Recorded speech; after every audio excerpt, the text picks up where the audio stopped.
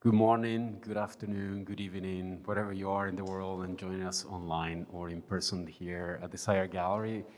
It's a pleasure to be here today. I'm Maxi Spina, I'm a faculty at SCI-Arc, and I have the pleasure to be sitting here to my right, David Freeland, with his partner, Brennan Buck, and an amazing design team of SCI-Arc students and close collaborators have put together a beautiful exhibition here entitled Views from the Field, on view at the gallery until December 15th. I encourage everyone that haven't seen the show to come and take a look here at the gallery.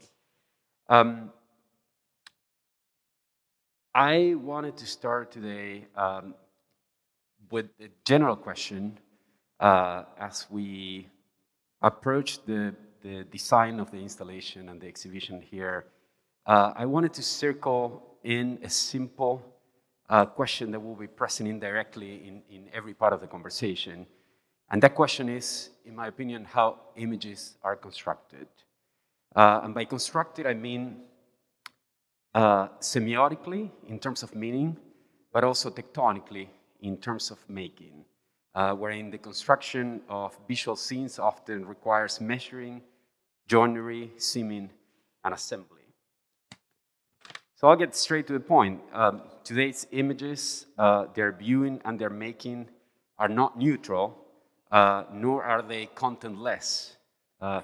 Yet whereas most of today's architectural critique over image production is centered on the representational capacity of images to express or embody content, subject matter, and cultural codes, or posing them as mere technical substrates with unperceived philosophical impact, I believe the particular investigation of your project here, David, your project and Brennan's project proposes to understand images as material configurations. So, speaking specifically about the project's starting point, I'm curious if you can talk about how Orlando Cabamba's photographs of Walter Nash's interiors, and by that I mean specifically how the composition of the image of Nash's complex and almost nested interiors lends themselves to the to become a scenographic, almost optical device which you and Brennan call the object. Thank you for the question, Maxi. And thank you to Renan and everyone that helped to kind of put together the talk here tonight. It's great to have the opportunity to talk about the exhibition and hear questions and hear from the students as well. Anyone that's in the back should feel free to circulate over to the other. There's some open chairs. Okay, so I think that for our virtual audience, there is a link that's online that will allow you to virtually navigate the exhibition. Or I guess you could do it while you're here too, if you wanted to just click in. It's a kind of, I mean, on this kind of question of the image, right. We're particularly interested in like the reflattening of the objects. And so it's really delightful to see the re-exploration of the exhibition through that Matterport interface, and from all of your images that you've been taking, all the views. So I think like starting with Netsch, he is a very curious character, I feel like, in architectural history at this point. He passed in 2008.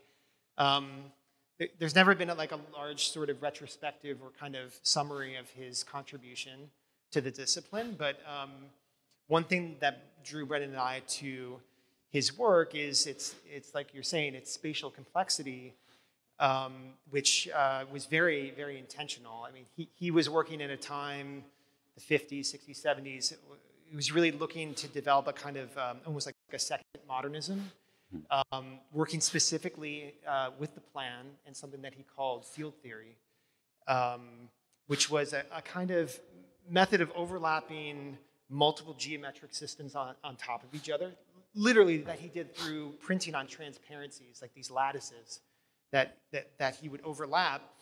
And I mean, similar to some of the sort of conversations of what postmodernism was attempting to address, one thing that he was particularly interested in was the complexity of the program. And so he saw this kind of development of more complex plan-based geometries as a way of kind of addressing the increasing complexity of buildings and the increasing complexity of the architectural program, which is why I think his place at SOM, why that was such a good fit.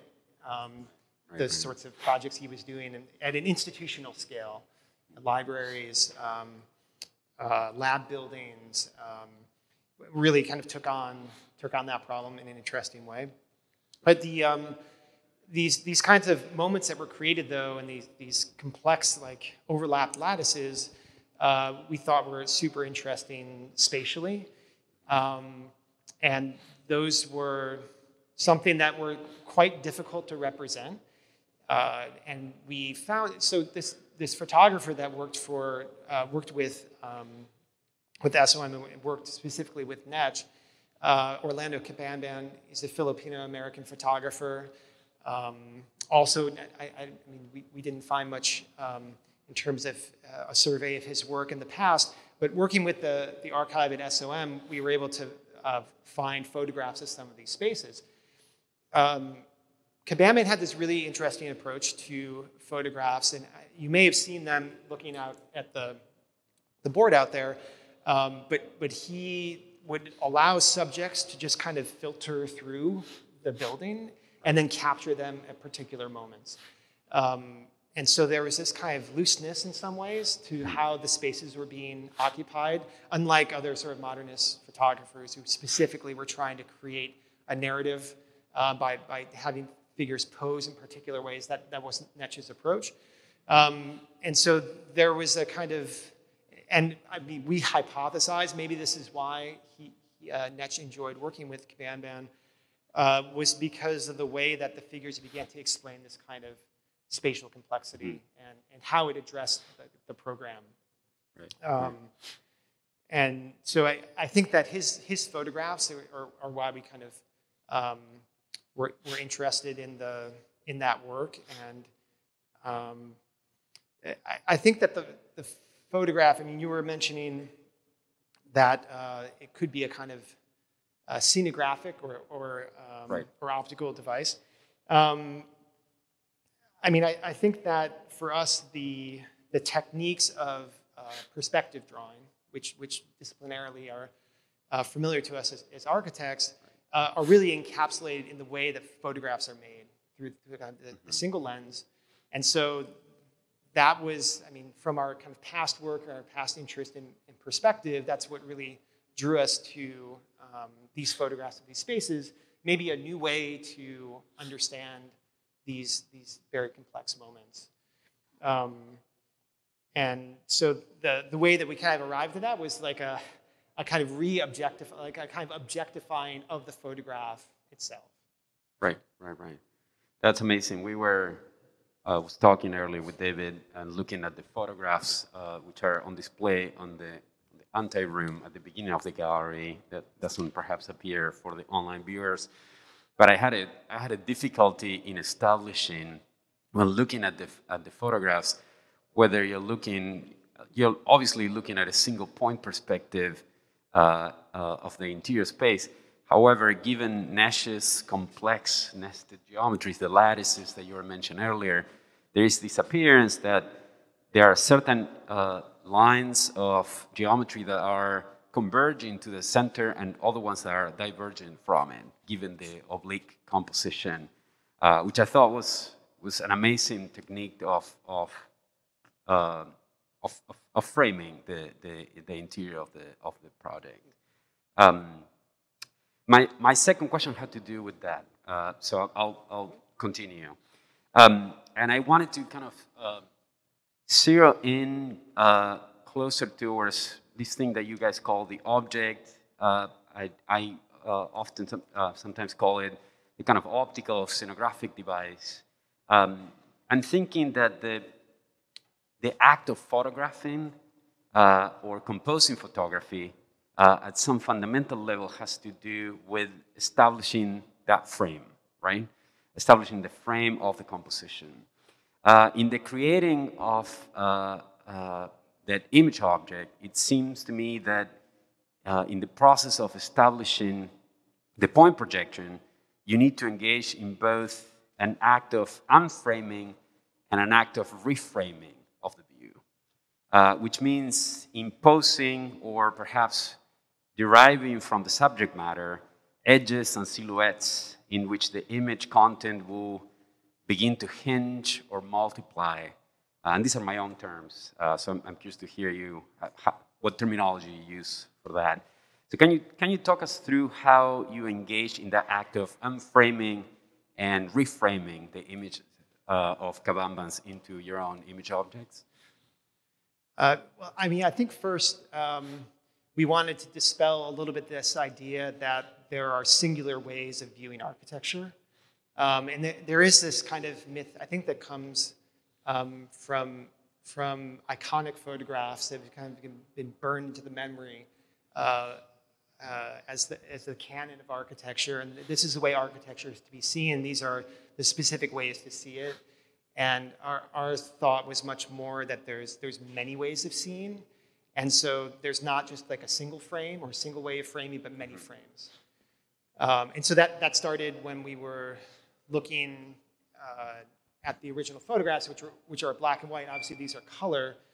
And that process of colorization, or kind of moving from what is a 35 millimeter negative into something that's clearly much larger, was a process, I guess, maybe like the inverse in some ways of the way that image was selected. So, I mean, as you know, many of you may know, like when you're photographing a building, there's many, many frames taken, right? And through a kind of collaborative process with the photographer, some frames are better than others, right? And so I think the first thing we did is we created many, many, many frames, of which some of them are on the wall. It's kind of a reverse contact sheet in a way. Through AI, going through a kind of colorization process, we found multiple architectures, I would say, in a single frame. And that's thinking about architecture is not just a kind of question of structure and form, it's morphology, or even just about space, but about effect, about atmosphere, or color. So that was a kind of a first step. From there, I think the idea that we might be able to use the techniques of perspective reimagined through digital modeling might be a way of kind of breaking in some ways, or rethinking the perspectival device of seeing. And so the objectification of that began with kind of identifying a station point. It's a kind of straw horse in some ways, because there is a point from which each of these objects flattens into the image that we started with. But that's really not our sole interest. We're interested in kind of the multiplicity or multiplying that. And in the process of creating the volume, a new frame, kind of the silhouette of these new objects is created. And that's the one that's also projected on the wall, right? So that's a kind of, it's a new frame. And I like the description of it as a kind of hinge, because we are flipping back and forth very much between digital and physical environments. And that's in a way what this new sort of frame, this frame does. And I mean, the last sort of maybe way to think about framing would be everyone's photographs that are being taken of this. So the kind of the field of views created by the hashtag, that particular hashtag, all of which have a kind of equal status, which I think is super interesting. Right. So we could say, so as far as I can see from just looking at this object that we're nearest and the one that we're furthest from, there are perhaps three ways of producing that unframing, reframing operation. One, clearly through the establishing of a silhouette, which obviously changes as you move around, or fixates once it's done against the background. And then there are a series of internal edges, which we can call folds, for lack of a better term. But then there's the third one, which is the oculus or hole in the center, which you're nearest to right now. I'm curious about the distinction between those three, how they engage with the particular content of the photograph. Yeah, just curious to hear you talk about them. Yeah, I guess there are maybe some more frames. Yes. Yeah, the frames of the faces themselves. I mean, the willfulness by which the folds are created are really tempered only by its relationship to that station point. And so the creasing of the image, or rather the creasing of the volume on which the image is projected, produces a new set of geometries, a new set of spaces. So each of those becomes a kind of frame unto itself, for sure. The void here, and then also where it's pressed in on the Ratzenheim library, is really an interest to try to, find. We talked a lot about the backside of the image. Right. I think that's something that David Eskenazi, I think, has maybe the first time I heard that was from him. Like, what is the backside of an image? And I think we wanted to kind of build on that and ask, like, how do you create a hole in an image? But in this case, there's in a way no hole, right? Right. The image is still complete all the way around, but it invites in the space of the gallery around it. That to me seems a fascinating distinction for everybody present here, educated under digital software. We understand one of the many distinctions we could draw between a photograph and a digital image in a software is that a printed photograph is single-sided, whereas an image in software, it's double-sided, right?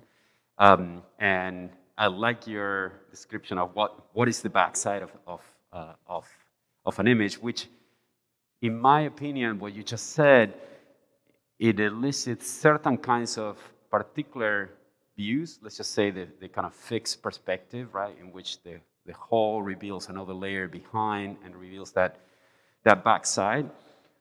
But also in your particular project, a certain lateralism, right, which is that the folding of the image invites this kind of meandering around, this 360-degree view. So there is no front or back in that kind of proposition.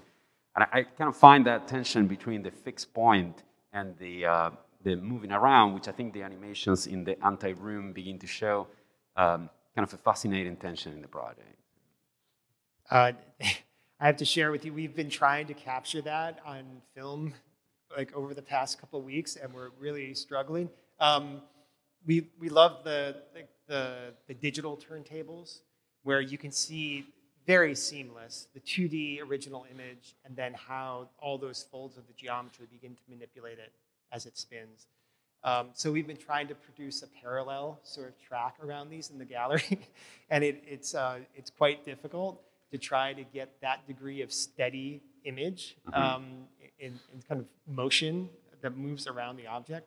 But no, we're super interested in it. If you have any ideas, anyone, I would be like, you gotta ask these guys behind the camera here. They're the pros. We have to build like a custom track that goes around it. But I think that idea of motion, though, is really important to the work, and that there's a kind of engagement or puzzle to be unpacked in some ways. Right. And maybe this is a way, somewhat an interest in kind of recovering architectural illusion in some ways. It's that through the techniques available to architecture, not necessarily just an idea about form or structure, but that through its kind of its texture and imagining new ways of articulating material, articulating depth and other sorts of qualities of surface, that we can invite in a different kind of engagement.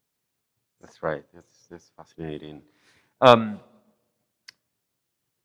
The next question, I wanted to go back to this idea of how that the image is an act of construction, and get to your project's particular notions of image tectonics. At least I call it that way. Again, I would like to hear your terms for discussing those effects, material effects.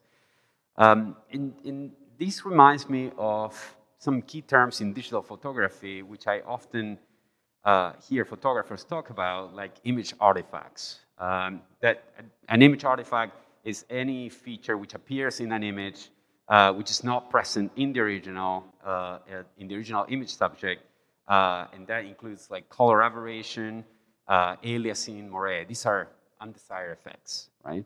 So digital imaging is in pursuit of its total fidelity between the physical and the digital, tends to try to avoid these moments. In its amplification of a small negative to a large image object in a room, you confront directly this inevitable condition of image artifacts or image tectonics. I'm curious to hear you speak about the process in which the image becomes tectonics or acquire tectonic properties, from the colorization to the grainification or texturization. Sure. I mean, I think first and foremost, the kind of construction of this hybrid image and material, I would say, at the same time, it accumulates as a set of layers. First, like you're suggesting, like digitally, right, through a kind of processing, and then through the actual contact of the print head to the substrate, which is somewhat less predictable, right? Right. I think that the layers we were intentionally blurring through that threshold, and so like the pixels themselves, yes, they get kind of processed, but the pixel is not the filter by which we were working. The texture of this kind of map that was developed was meant to kind of show both the virtual image or the virtual materiality of the image, while also allowing through the qualities of a particular substrate, 4 different materials: plywood, mirror, aluminum, and cork. So I think our interest was to create these kind of subtle mixings between the two, which allows for a kind of consistent recognition of image, the image from the photographs, right? But somehow it's taking on a different quality. So the kind of the inlay of all those different materials is matched with the image in the scene of Netsch's particular building, so as to create intentionally a kind of seamless blending of the two. And I think in doing so, maybe we're searching for a kind of tectonic, but the ambition was really one that lies between those two at the same time. So rather than creating kind of accidents or collisions, let's say, right, between the image and its substrate, we're trying to find synchronicities, I guess, more so than kind of interference. Right. Yeah, I mean, I think there are all kinds of effects which I invite people to see in each one of the image objects, but there are some particular moments in which pixel projection and grain projection find, let's just say, an interesting overlay in which they don't necessarily align, they don't misalign, but they begin to produce a texture effect that at the very least ask you to question the subject matter which you're trying to absorb. To me, those are the most fascinating. Not to mention, in many of them, you kind of want to pass your hand through. I don't know if you guys should do that. But to me, the ones that are also particularly interesting are the ones over a mirror effect, right? Because they begin to invite a different kind of depth in which you all become also the subject. Just curious about the different kinds of, let's just say, image reflections, image effects, overlays of grains, and almost a kind of haptic effect that begins to transpire in that overlay. Well, I think that those moments are most amplified when the image gets largest, right? So when it's projected on the wall. And so when it's projected on the floor and the wall, that idea of transparency or kind of porosity between image and substrate continues, where the transparency through the gallery floor or of the wall of the gallery continues, right? But those kinds of patterns, I mean, that was developed through a kind of AI training on different kinds of architectural drawing techniques and Piranesi drawings. And so using a relationship between the material and its abstraction to create a kind of black and white filter or kind of bitmap, that's what created these series of edges that allowed us to create this different kind of porosities through to the material. I think that that was a highly curated process, and there were kind of many iterations as there were kind of translations of the initial images. But I think maybe opens up a possibility for thinking about image in much more, I don't want to say fluid terms, but certainly not simply based on a set of pixels. Like somehow we have to, I think that we were always trying to think of trying to escape the composition of image as being pixel-based. Right. And thinking of it much more in terms of the content in the image itself and how that might begin to create another layer or set of effects. Right.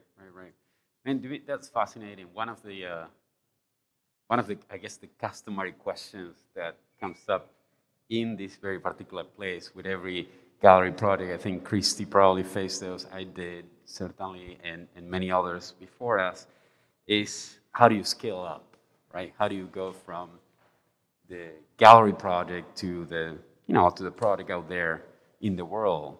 And I know you guys have been testing for it with flatbed printing for quite a while. I'm curious what ideas you have on the pipeline as you take this project out in the world, perhaps in buildings or larger installations and so forth. Yeah, I mean, there's examples of large-scale printing. We see them all the time. They're usually conceived of as being more temporal, and therefore, I don't know, maybe somehow outside the realm of what the architect is supposed to be doing. But I mean, we take those as an example of maybe of what buildings could do. Mm-hmm. So yeah, for the exhibition, this scaling up we really saw as a building scale technology that printing could be. Certainly, it's already happening on the interior. There's many examples of architectural printing on the interior that transforms the scale and quality of spaces. When you look at laminates and wallpaper, and I mean, it's everywhere already. The question of how to use it on the exterior is really, I think, also a question of layers as well. Right. The ink on its own probably cannot achieve the kind of longevity that's needed for most buildings, and so it's the layering of laminates and other sorts of sprays or kind of protective surfaces that can be applied to it that will extend that longevity. And so, yeah, we are looking at that in several projects. And I think really the thing that holds it back more than anything else is simply that it's experimental. I mean, no one's done it before, and these inks and printing processes are developing fairly rapidly. So it's not like you can point to a building and say, well, that has a printed facade that's 25 years old and it still looks fine. Therefore, give me a warranty. That you can't really do that. So there's a certain amount of risk-taking in it as well. Yeah. I also was fascinated when you visit any town in Europe and you arrive to your favorite building. I said, oops, it's under renovation, but there is this giant screen printing on this in front of the buildings. At least let you see what you came to visit, but you couldn't enter.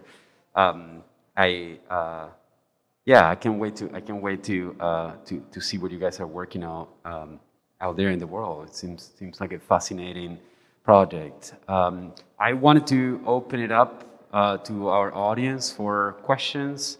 Our students and faculty alike in this level or in the mezzanine. For those that are looking online, we have two tiers here.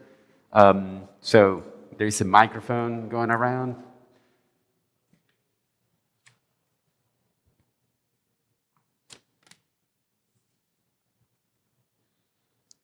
Emiliano, please proceed. Maybe you guys talked about it. What was the process of making these? Like, how do you get all these different layers and textures? Like, how this can be smooth and shiny, but then if you look at that edge, it's like you have the wood grain on it. Or at least from my perspective, I can see the wood grain. Specifically, like the printing process, or like the volume itself. The printing process. Yeah. So yeah, we used flatbed printing, and so there's a composite of layers here, both kind of physical layers of the substrate. So there's a base layer of high density fiberboard, and then an inlay of 4 different materials on top of that. So plywood, aluminum, mirror, cork. And so we first created each of these facets based on those materials. So the kind of the projection came first, and the establishment of the volume, and then the material distinction in relation to the image. So once we had that, we took the finished panels, pre-printed to the printer, and it looks quite similar to a CNC mill. It's like a 4x8 table, and it printed the entire piece, well, multiple pieces at one time, really. And then we assembled the pieces onto a framework in order to kind of complete it. Thank you. Thank you. Yeah. Thanks for the question.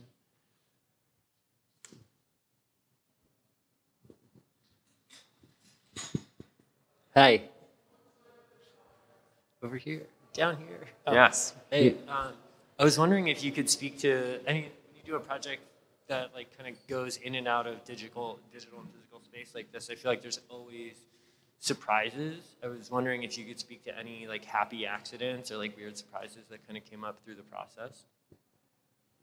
Yeah, I think while there was specifically an interest in mixing digital and image materials and then the physical materials of the substrate, the balance between those two were never really understood at a larger scale. So there's lots of testing, of course, but I think that's one of the larger reads that I get out of it now, that we all get out of it, that we couldn't really see before. So I think there are moments where you get more image and moments where you get more physical material. That's something that I realize now. For sure, on the projection points, you read more image.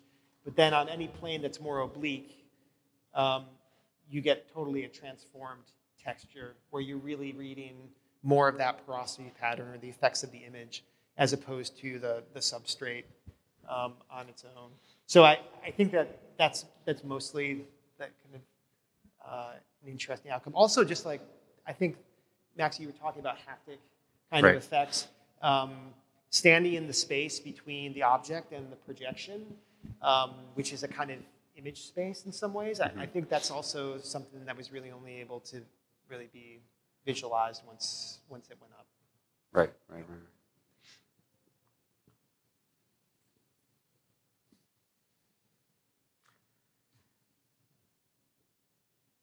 Any more questions?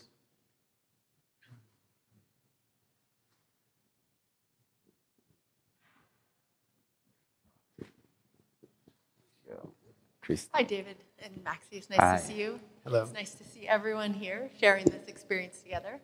I may have missed this because I missed the beginning of the talk. But one thing that I'm always super interested in is a lot of times when we work with this relationship with images, like such spatial images, we're looking to make like a 2-dimensional space feel more 3-dimensional.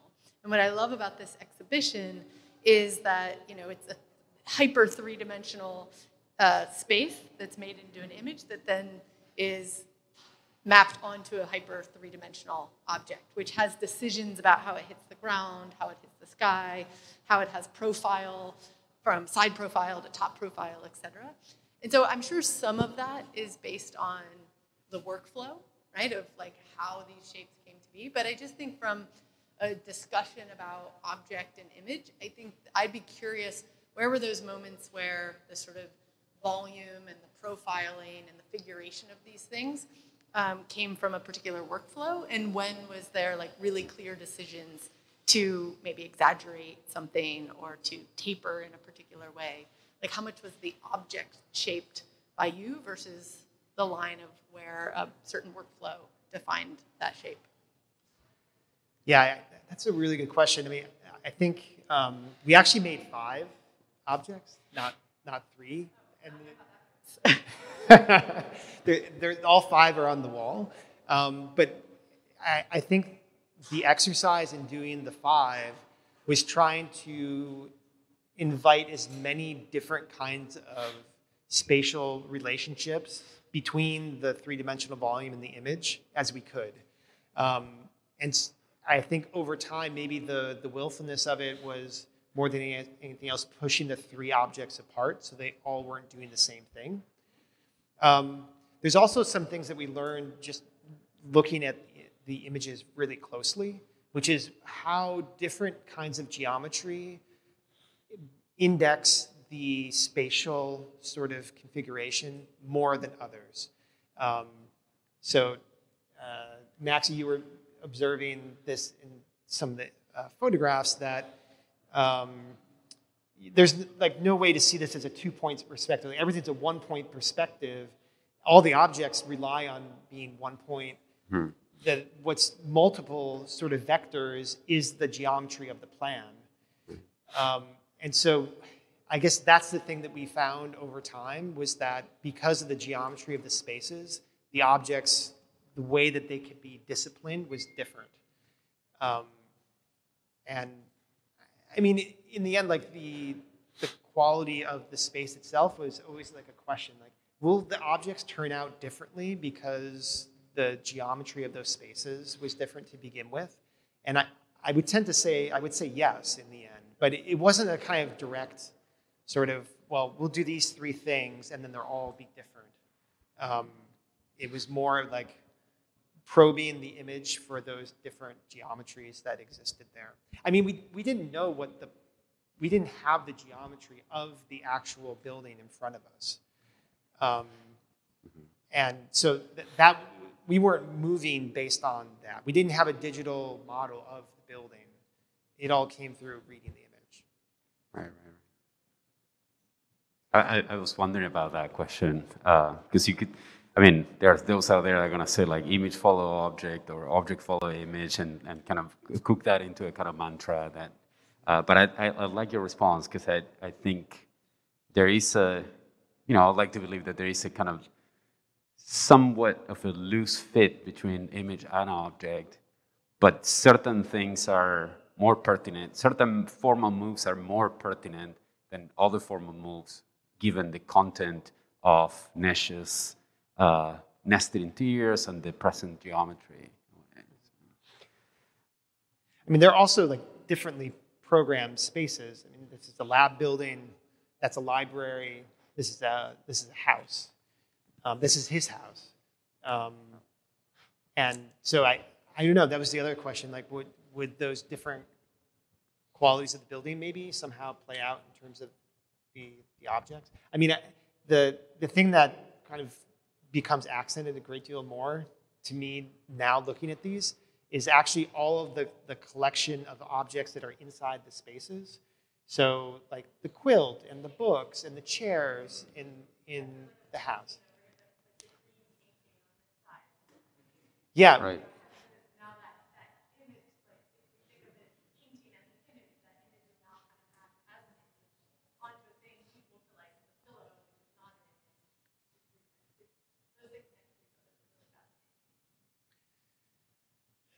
Right. There's one question here with the lady sitting here. So I was wondering, when you were going from the digital to the physical, how did you choose where each object was going to go? Because like we have this big blank corner, but you chose to build a wall here to project onto. How did you decide how you were going to do that? I mean, I think part of the choreography of the space and moving around the objects was about how to stage them in the gallery, such as to create movement. So I think that there's a kind of interaction that's happening between them, even though it's not one that's directly about perspective or directly about projection, which is about how to kind of capture these particular viewpoints. So as you enter, there's an immediate sort of registration of the 2D flattening of this object.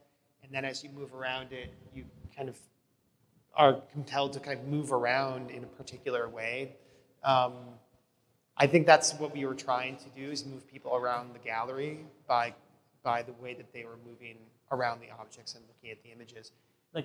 But the wall itself was about making discrete openings by which to come in and to leave. And also in the case of this object, making an opening that was somehow related to the perspective and the projection of the object itself. So yeah, I mean, actually I have how many people enter through this side? I'm always curious to know. Like when you enter the gallery, how many people enter through this side versus over here? How many enter over here? Is the right side enter? Yeah, do most people enter over here? Okay. All right. Well, that's what we thought might happen. And then you leave through that side. I don't know. I think that kind of choreography, though, in quite a large space with small objects was kind of is tricky, but that's what we were trying to do. Thank you. Right.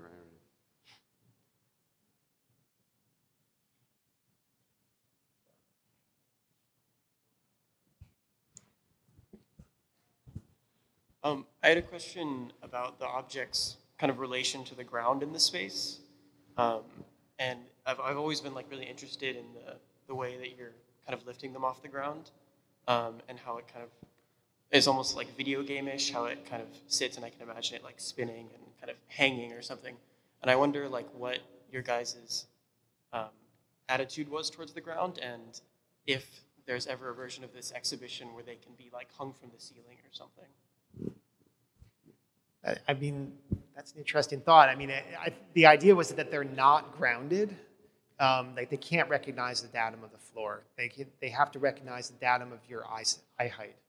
And they vary somewhat, and recognize that not everyone has the same eye height, which I think is important. But yeah, the base was really about trying to disconnect them from the ground, and the mapping of the floor surface up onto the base was part of that. And then at the same time, the projection back onto those surfaces, I think, was also important. Like being able to recognize the boundaries of the space, but with an image that also undoes those boundaries.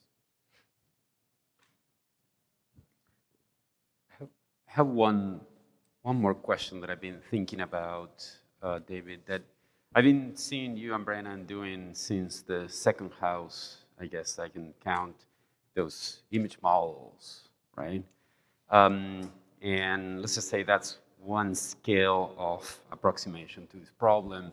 And the second one, or second scale, is the one that we're inhabiting right now, the one of the installation or exhibition, however we want to call that. And here we can begin to see the effects we talked about earlier, hack-tip effects that are layered over the image.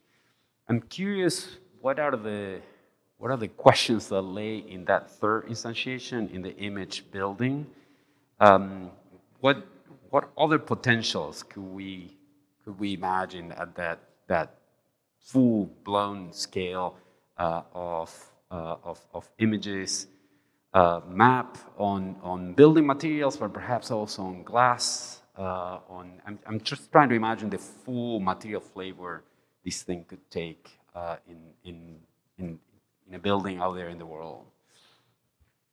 I mean, I think that there's a questioning of architectural surface as being solely a kind of materialization of an idea about form and organization that we're getting at, and opening up other dimensions for how to think about boundaries and edges. Mm-hmm. In a moment when the depth inside our digital devices is kind of infinite, I guess we wonder what the depth is that's possible inside the surfaces that define our spaces. And I think that maybe printing is maybe a way to unpack that at an architectural scale. That's great. Well, thank you so much, and congratulations for this amazing project to you and Brennan, which I think must be online watching closely with us. Congratulations. It's a pleasure to this conversation, and it's also a pleasure to be here in the gallery today. So, thank you.